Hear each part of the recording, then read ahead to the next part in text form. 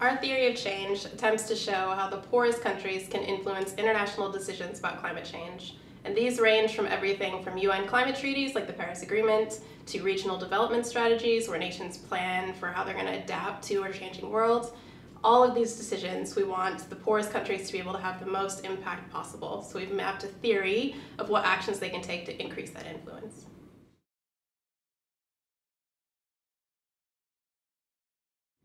IIED has been working with the Least Developed Countries Group in the UN climate change negotiations since 2001. And we've drawn on this experience to inform a theory of change that's been evolving through the years. So in 2016, I authored a discussion paper that set this out and asked for feedback from researchers, from government officials, from the general public to shape our thinking.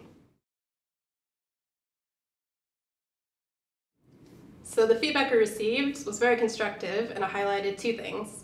The first was to draw out the importance of some of the theory of change aspects, like how important it is that governments coordinate across all branches so that when they're talking about trade, when they're talking about development, when they're talking about security, everybody's talking about climate change.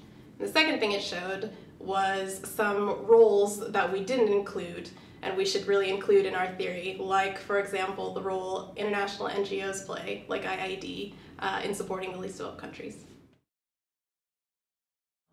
So now we're going to take on board the feedback, we're going to update our theory of change, and we're going to use it to inform a strategy for actions IIED is going to take from now, 2018, until 2020, when the Paris Agreement enters into force and we enter into a new era of international climate action.